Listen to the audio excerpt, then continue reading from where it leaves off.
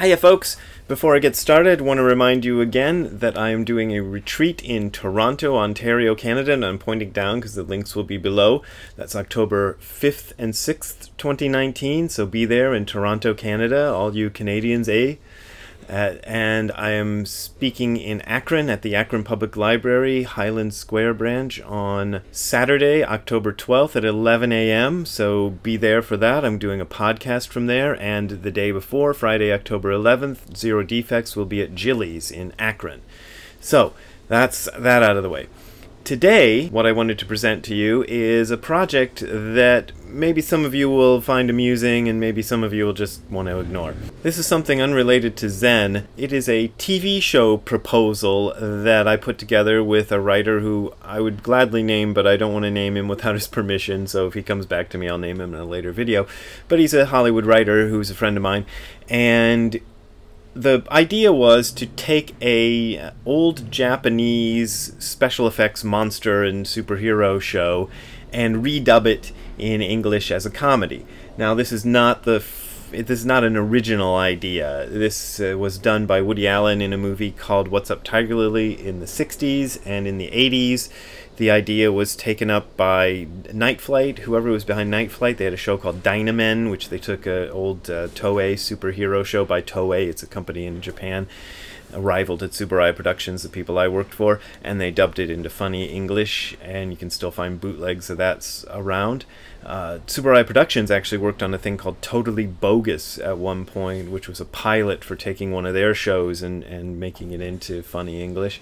And even though the idea has been done before, me and this friend of mine thought it was still a good idea, and we put together a proposal, and then the Japanese company who owned the program we wanted to work on said they needed a sample, and my writer friend was like, oh my god, they just got to get off the pot. And I said, no, I'll make a sample. And I sunk a bunch of my own money into making this sample episode for them, a very short thing.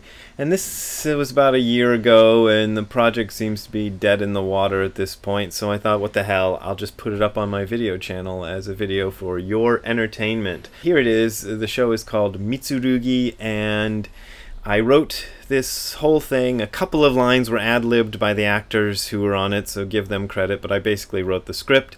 I edited everything together, and the music that you hear is all played by me. All the opening title theme and the background instrumental music that occurs later on, all by yours truly, written and played. Well, actually, the first thing is a cover of Turning Japanese by the Vapors. But anyway, there you go. Here it is, Mitsurugi. Enjoy. Oh, by the way, I get paid by your PayPal and Patreon donations, so donate below. Okay, now here's Mitsurugi. Enjoy. Mitsurugi, let's go! Tim! Jim! Amy!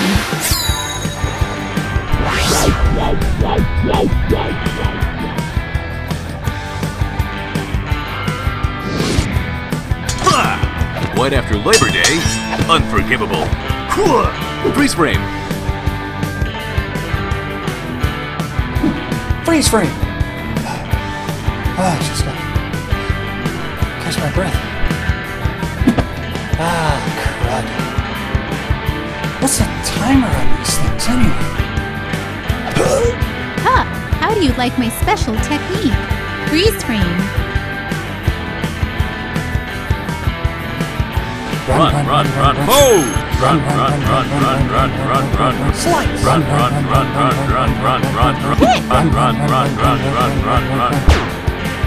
Guys, let's go this way. Here.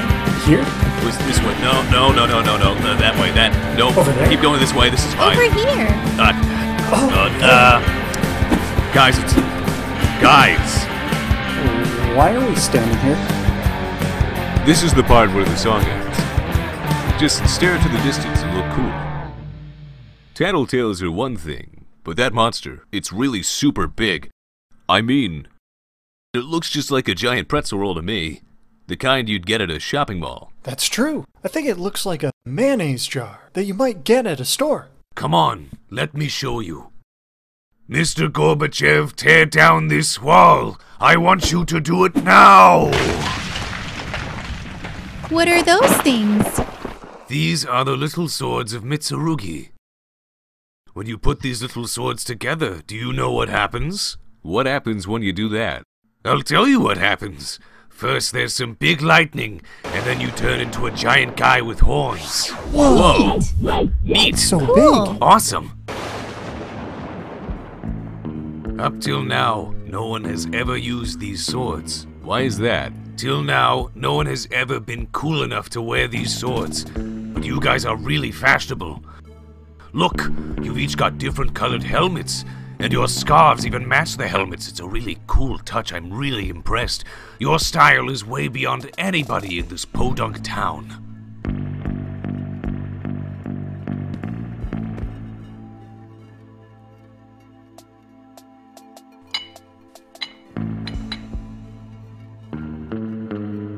Tim, you get this blue one. It matches your scarf. Thanks. Jim, you get this yellow one. It matches your scarf. Cool! Amy, you get this red one. It matches my scarf. Tim, Jim, Amy, your lips may never match what you say, but you're gonna have to fight giant monsters somehow, someday, anywhere, anyway. Pledge that you'll always find giant monsters and stay fashionable. That's what the world wants from you. Get out there and show them what you got. Aye.